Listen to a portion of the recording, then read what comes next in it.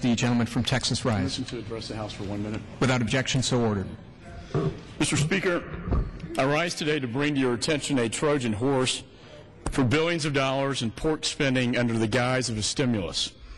This trillion-dollar bill is designed to spend taxpayer money on programs that have nothing to do with creating jobs. It takes a step towards government-controlled health care and takes limits off of welfare spending to create endless handouts.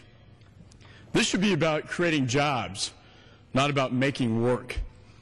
We can do this with long-term, meaningful tax cuts.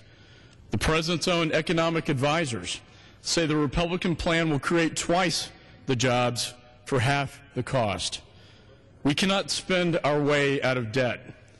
The nonpartisan Congressional Budget Office says that long-term, this bill will cause more harm than good.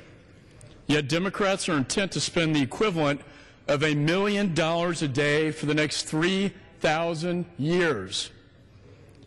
The hardworking people in my district are also hurting from this economy.